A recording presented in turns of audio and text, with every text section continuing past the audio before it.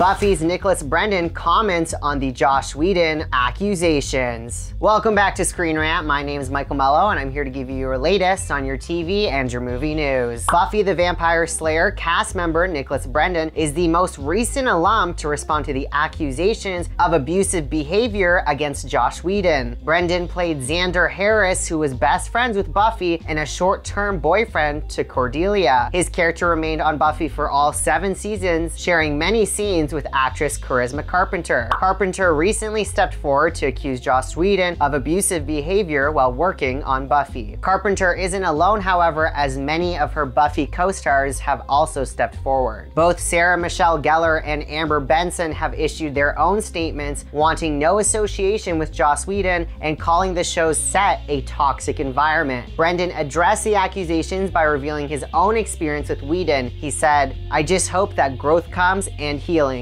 and him being a better person and better people, because I think that's what every day is about. I mean, were there transgressions? Yeah, there were. For me, I took the good, I took the bad." While acknowledging his own feelings about the situation, Brendon did offer his love and support to his co-stars who have come forward. For all your latest TV and movie news, be sure to check out Screen Rant. My name is Michael Mello, and I'll see you next time.